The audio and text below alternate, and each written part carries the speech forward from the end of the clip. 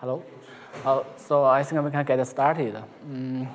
This is my first time come here for IoT Summit, so I think please allow me to introduce myself. My name is Tiejun Chen. I'm from VMware R&D China ATC team, Advanced Technology Center. In our team, I'm working on some project and some exploration. It involves that IoT, Internet of Things, and Photon Linux OS enhancement, and serverless and edge computing, something like that. Yes, Unikernel also wants my exploration. Before I joined VMware, I worked at several companies. You might hear some names like River System. Right there, I was responsible for River Linux kernel and BSP development, and River the hypervisor and our peri-virtualized guest OS. And also worked at Intel OTC. I was enabling some hardware features to OpenStack tokenizers. So today I'm going to talk about my exploration, my proposal about Unikernels, especially something related to primarity and IoT. So each time I have to make this declaration. As I mentioned, just my personal exploration, so it's really not a roadmap or commitment from VMware so far. So just a few parts. I think the first part, I'd like to introduce some background about Unikernel and IoT, and then go to my exploration. Now I name it Unilinks, and I will finish my presentation with one brief summary. Okay, I think we first need to understand this architectural revolution. I mean, from VM to Unikernel, what's happening? Just take a look at this picture. So VM, we know a virtual machine, it's high-weight. So a couple years ago, container like Docker was brought out. It's really lightweight, but it's not secure. One reason I think all containers share that one common host OS. So if something is wrong with this host OS, they could have big impact on all the containers. You might remember last year we have that dirty copy on right? So instead, some people are trying to trim down that host OS and just deploy one or few containers inside this VM. But you should notice that division, there's still that division between kernel space and user space. It still costs too much. So what's next? Unikernel. Unikernel, we compile application into one given operating system. Just keep those necessary components to make sure this application can run. It's like a library. And we also compile them into either one whole image. So how to define it? So Unikernel is specialized single address space image constructed by using library operating system, specialized and single address space, and that's LibOS. And I like to categorize them into two groups. The first one is that like general purpose Unikernel. It's like a library, but just derived from one general operating system. It supports like a POSIX compliant program. Another group is that language-specific Unikernel. Like Murad OS, it's written with one specific language. It's still like a library, but specific to one programming language. So so far there are a lot of existing Unikernels. I list some names here. So you can find something OSV, include OS, and Jawbreed. Jawbreed is from Microsoft. And Unix actually is a tool. It can help compile application into some existing Unikernels. And you also can find some interesting solution. Like Docker, last year required that Unikernel system. It released the two projects, HyperKit and VPKit. It can help container can run with Mac OS or Windows OS. Even this year at the Docker conference, you know that Linux Kit, it still includes these two projects. And Murad OS, it takes OSV, one existing Unikernel as that guest OS component to provide very good that cloud infrastructure to support HPC, high performance computing. And NFV, the Unikernel is small and that have very good performance. So some people use OSV and something like that to construct a very flexible OF solution, just like researchers. So I think based on that definition, you can understand what Unikernel can bring out. I think a single address space, that means it's easy to zero copy, and it's easy to configure header page and deploy that, and a single running mode. So now we don't need that syscall. Instead, we just use function call. And most of the time, we just running one process, but multiple threads. So we don't need that heavy context switch. Like if we're talking about x86, we don't need to reload the CS3. And so compared to VM and even compared to container, Unikernel can provide some benefits. The first one is that improved security. Unikernel still the VM, but it's lightweight. And it just keeps those necessary components, and each component has just less code. So the attack surface of Unikernel are very small. And at the same time, you can get that small memory size and the footprint, and you can put that very quickly. You also can opt them because it's specialized. So we did some investigation and some discussion. We believe Unikernel really yield that comparable performance. You can find some data from the public claims. And as I mentioned, there are a lot of existing Unikernel, but it's very hard to see Unikernel in the production environment. So I think they are facing some challenge, like compelling use case. We need more use case. And compatibility. What that means, Unikernel is running one mode and one single address space. So those existing applications can run with Unikernel directly. And again, you also cannot run some existing tools or utility to debug or monitor and to the Unikernels. And we also like some standard to Unikernel.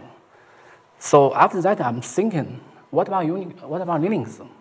I think Linux could be good candidate to Unikernel because Linux is wide used, so it can bring out some valuable use case, and it has a versatile different library, and it also has some mature tools and utility. So I think we can bring Unikernel, commit Linux as a Unikernel to make Unikernel succeed.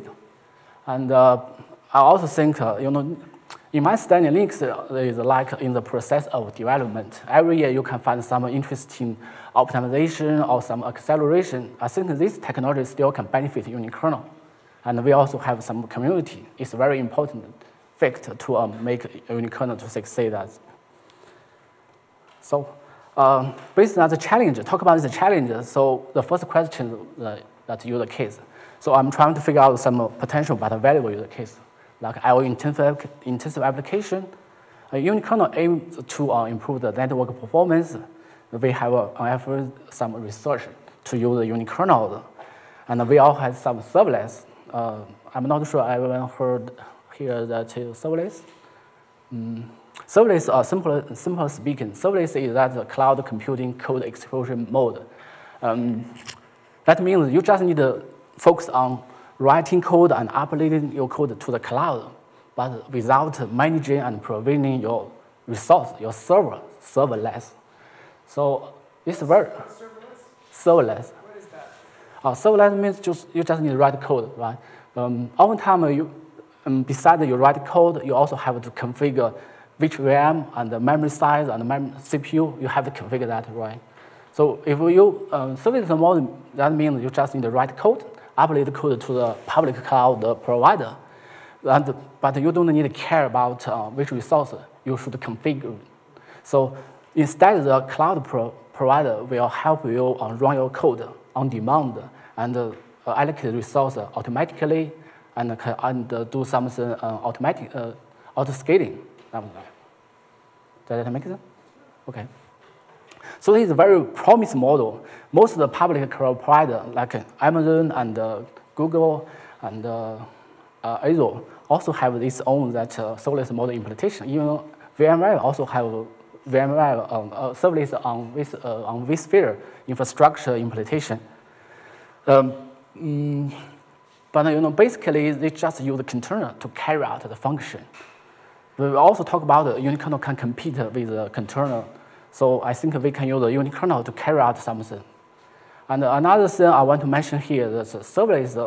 There's difference between serverless and function as service. So most times people call serverless as a function as service, but there's really there's a difference between them.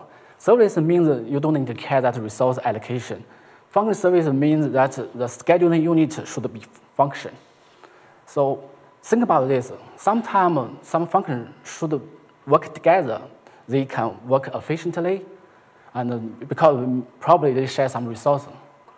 And sometimes you may need one function trigger another function to finish one complicated task.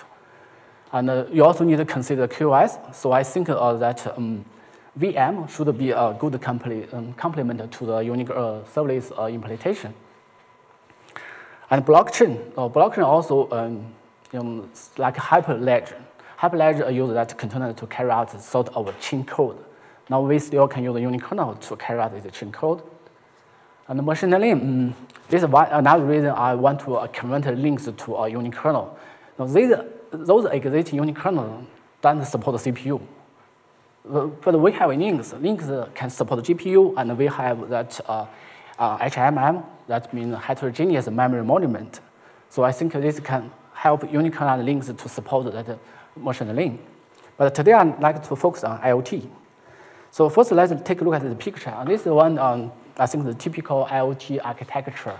So from left side to the right side, the scene, and that's the right side, the IoT cloud, the edge and fog in the middle. Scene, that's something we are talking about, the sensor and the actuator. So in the case of IoT, that means we need to connect these devices to the cloud, to the internet. But the reality is not every device can connect to the internet directly.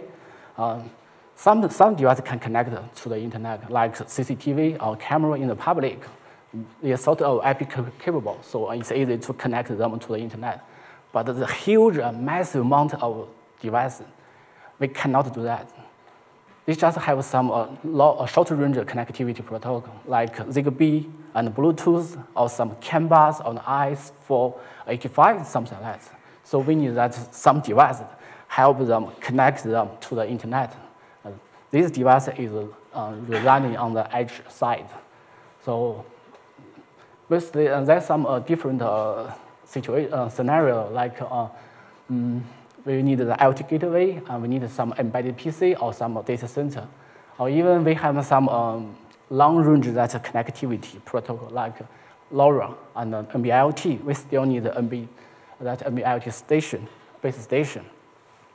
So they are facing some problem, like, for example, NB-IoT base station. That means you have to fix some problem like multi-tenancy.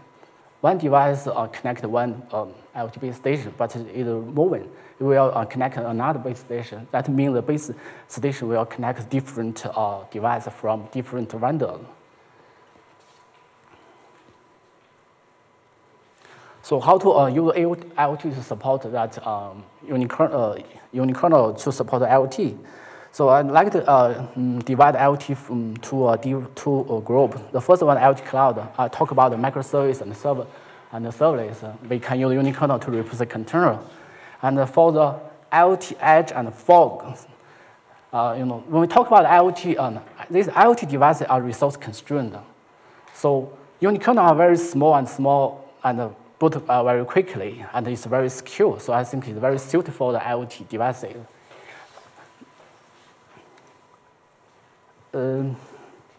But that means that, we need that virtualization to support that Unikernel.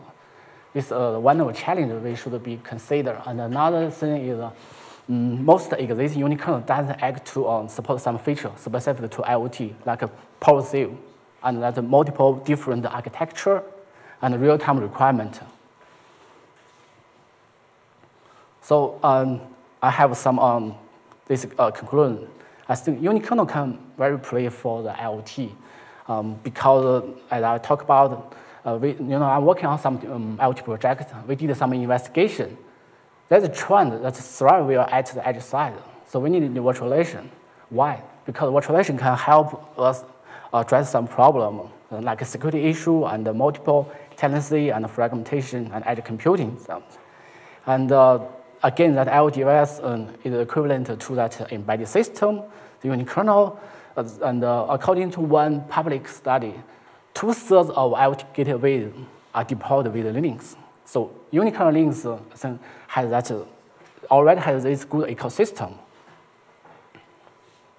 And another reason is unikernel Linux can run on bare metal. I think there's no doubt. So to me, I see this worth exploring if we can unikernel Linux and we can deploy that in the case of IoT. So our solution, our goal is to want to explore what's the best platform for running unikernel case. And we need to integrate or support some existing unikernel. And more important, I'd like to convert links to unikernel and limit Unix and some explorations. Today, I just focus on that, how to convert links to unikernel. So, convert links to unikernel is very difficult because Linux is a general operating system. It's designed to support multiple processes and has 2 different modes, and that all components are tightly coupled. And we also need to consider if we can prove that performance. I'll skip something, just focus on, okay, sure. How could we possibly achieve this? So from the Linux perspective, that means unikernel Linux is running with one mode. Now we are talking about x86-64. That means unikernel Linux is running with that super mode, that is room 0. How to do this? So we need to modify some macros like USCS and DSDS and that RPL entry to make sure user step can run with that kernel mode. And we also need IST, interrupt step table. What does it mean? So, normally we have 2 different modes, kernel mode and user mode. So CPU can automatically switch that stack between kernel stack and to user stack, to kernel stack to a user stack. But now we just have one mode. So think about this scenario. The user stack is running with the user stack, but sometimes we need to expand the user stack. So it will trigger that page fault. But at this certain moment, user stack is not valid. CPU wants to see that register information like E flag and ISP something.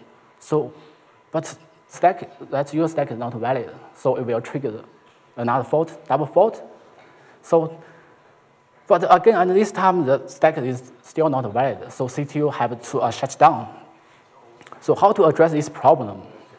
So we have that, x86-64 has this feature, interrupt stack table. So that means this table can switch to a specific stack automatically. And so far there can be up to 7 entries in that per CPU, and the IST code is indexed into that TSS, task state segment, and that each IST entry can point to different stack. So this can help address this problem.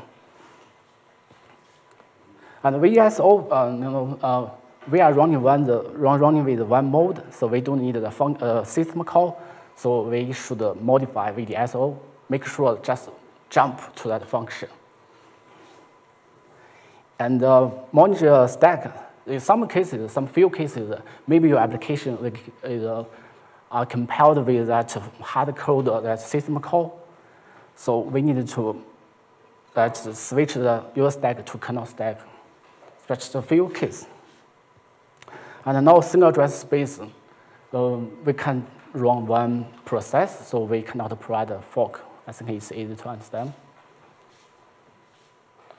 So we need to opt them. We want to get a smaller size and a footprint. Typically, we can use the key configure to disable those unnecessary components. And some work we also need to do, we should remove some system code. Just keep those necessary system code according to different application requirement. And zero copy, we just is running with one mode. We don't need to check between kernel space and user space. We don't need to move something from kernel space to user space. It's not necessary, it should be gone. And scheduler, normally has, besides that idle and stop, we have CFS and RT and deadline. But in some cases, we just running one process. Make sure I want to decouple this scheduler to make sure we can configure that scheduler according to different that requirement. And live TTP stack. So Linux has that very good network stack, but it's complicated because Linux want to address a different network scenario. But now we need that live TCP/IP stack, like live IP, something like that. I think already there's some existing project. They are working on this similar thing.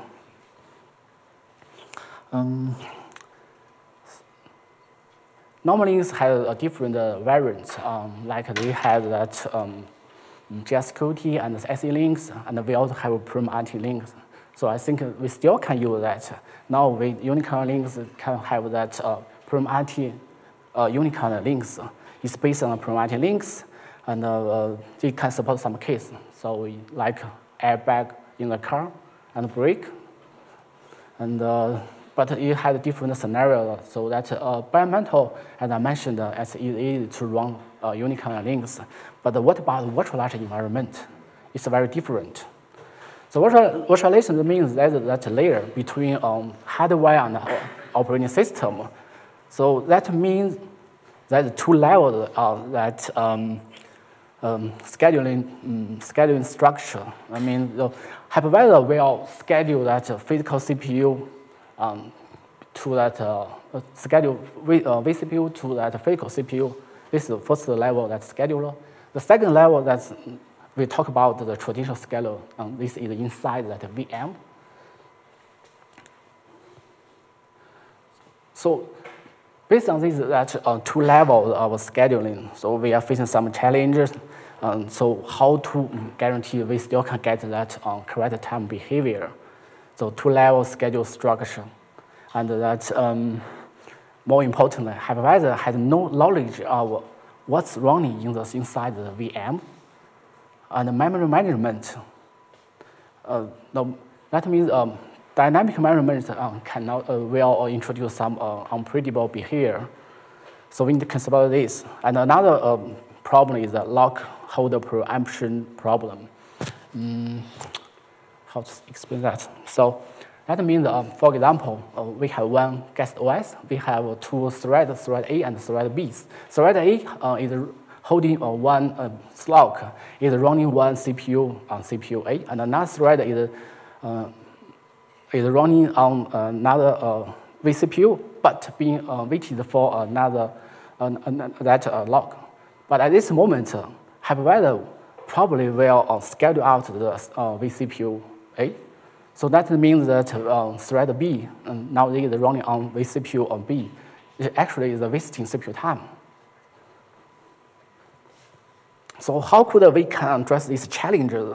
I think for the guest OS, we can use that permanent links. But what we should do, we need to add some hypercode. Like when you hold lock, you should issue a hypercode to that hypervisor. That hypervisor know you are running that RT workload or you are holding that the clock.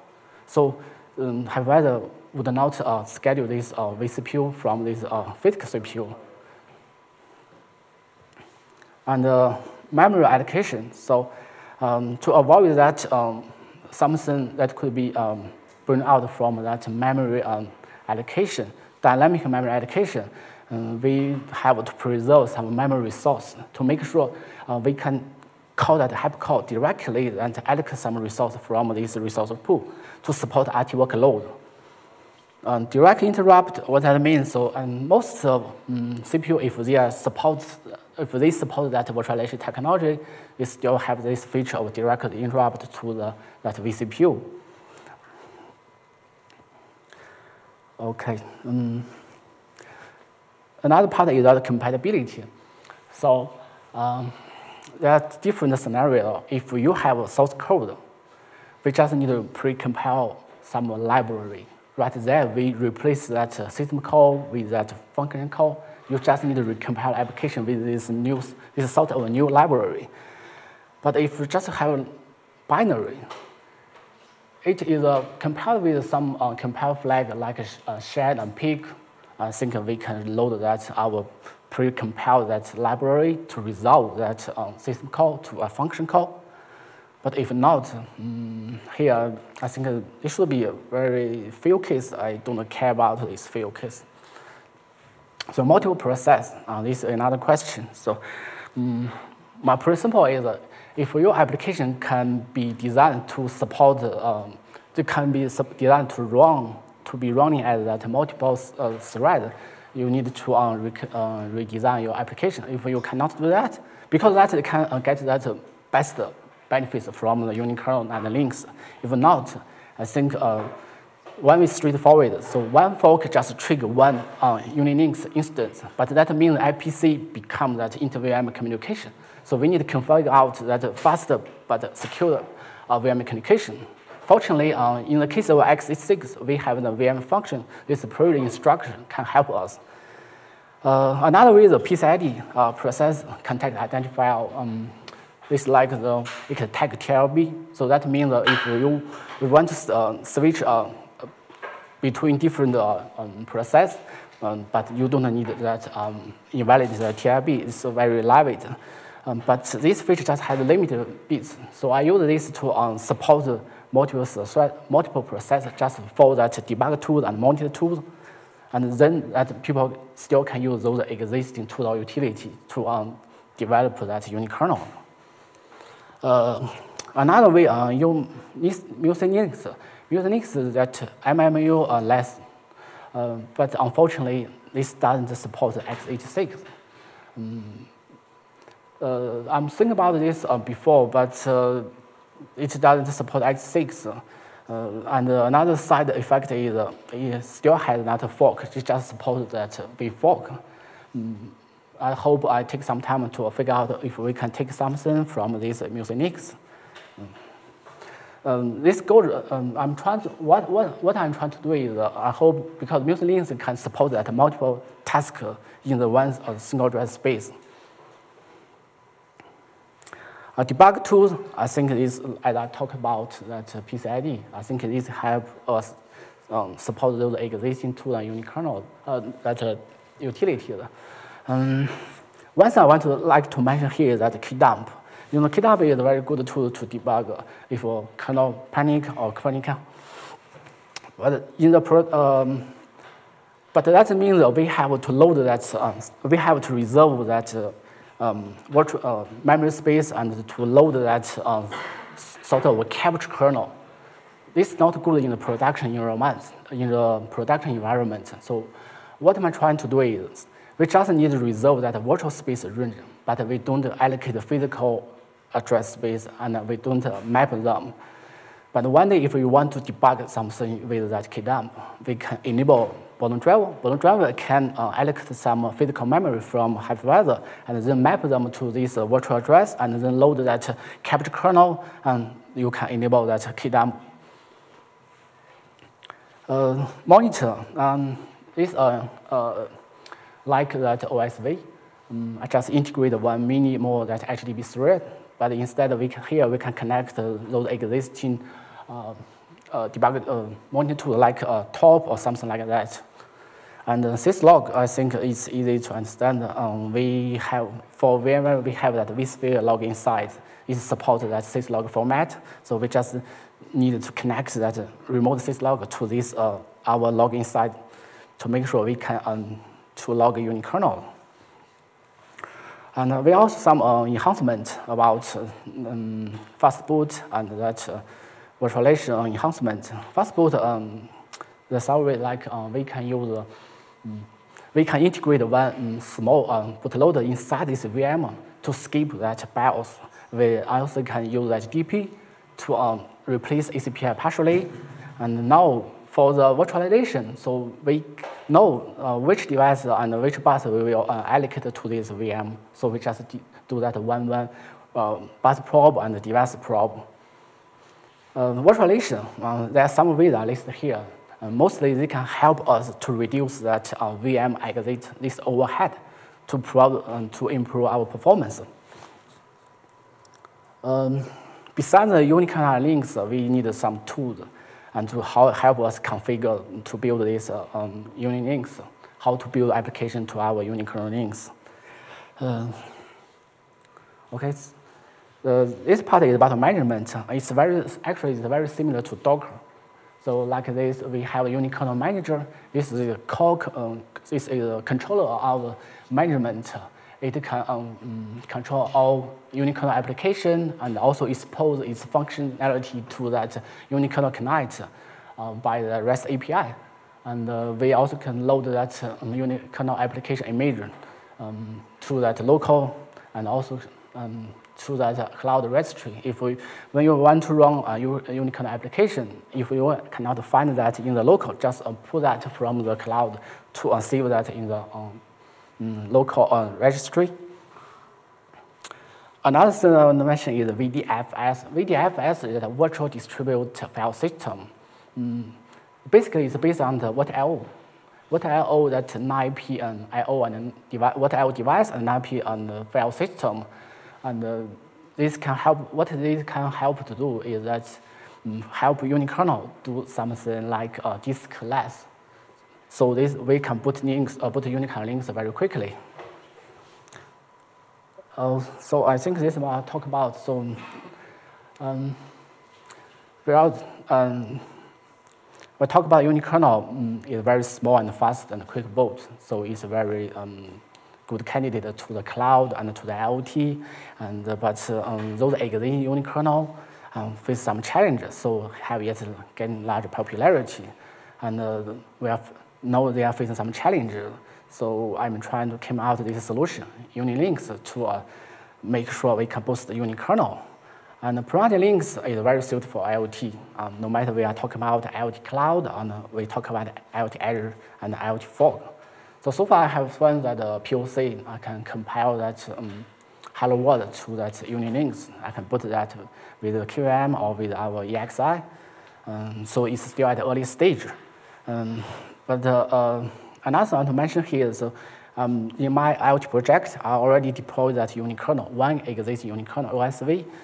It working as that MQTT block. MQTT is an IoT protocol to help communicate between that different machines. Okay. This is some reference. So this is something I want to talk about. So any question?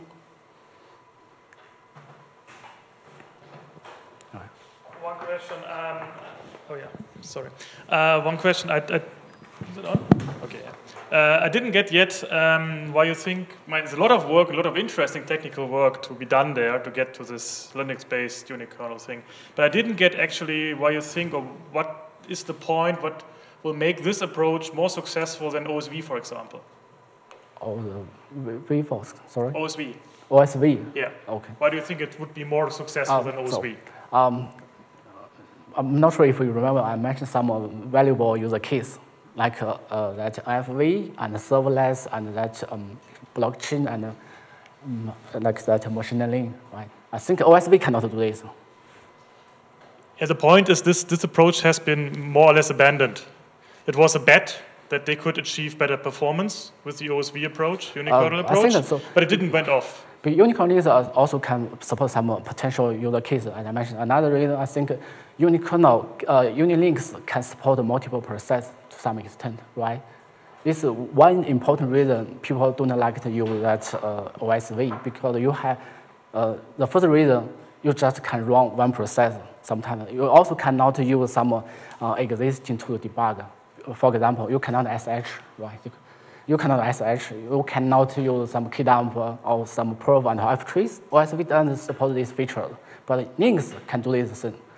So this is my first. Okay. So your assumption is that you don't need to port the applications over to run on this Unikernel, Linux-based Unikernel approach. Applications won't be touched for this. Yeah. I know there's a lot of work I should do. Because I mentioned it's hard to decouple that components. So so far that the last image is still bigger.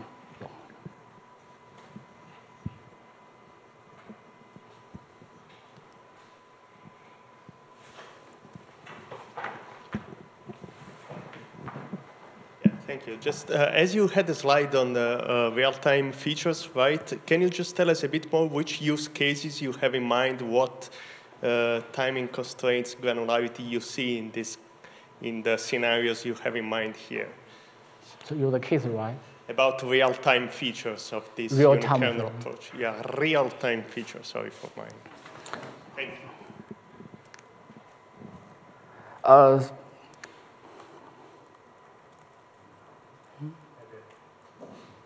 Here, so the slide, there was a slide with even scale deadline in there, I think. But sorry, what do you mean? there was a slide with also scale deadline in the slide. But yeah, the idea is about timing behavior. What would you expect? What would be like the ideal, the target latency for this architecture? Oh, so, because based on some discussion and investigation, the first thing we should do, because in the IoT, we need virtualization.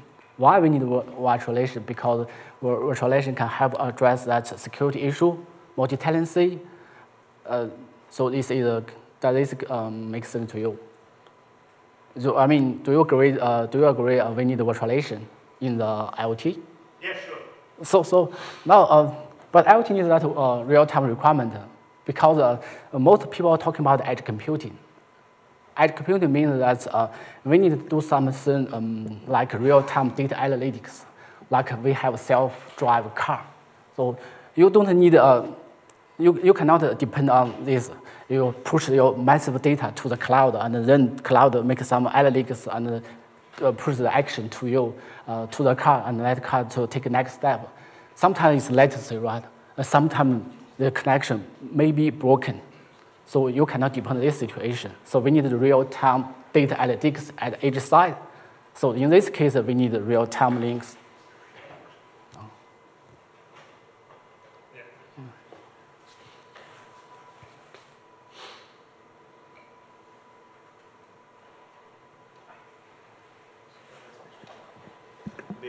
To add something, in some research we are doing, we are investigating into access network packet processing, and in the timing that we can do with Linux, so using Linux, and particularly scheduling for isolating packet processing tasks among each other, as well as providing timing guarantees to these different packet processing engines on the same platform.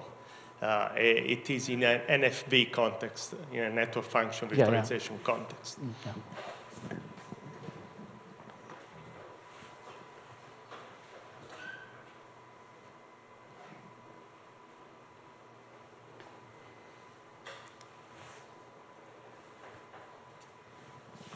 So, okay, thank you. Thank you very much. Okay.